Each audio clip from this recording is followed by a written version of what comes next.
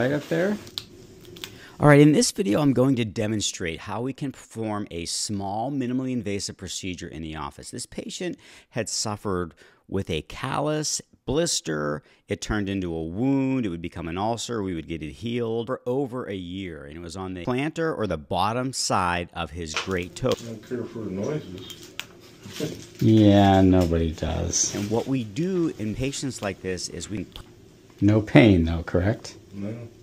Percutaneously or minimally invasively remove or cut through the tendon and the fascia that is in this area of the foot. It's a situation where we can remove something that's not necessary in patients that aren't high-functioning athletes, but we can lengthen or cut through the tendon, and then even more importantly, the fascia that is causing this big toe to push down. And by doing that, when the patient walks, you can see we now get more motion out of the great toe, and it reduces the pressure that's going to the bottom of the great toe to stop this callus from forming and to stop this wound from forming.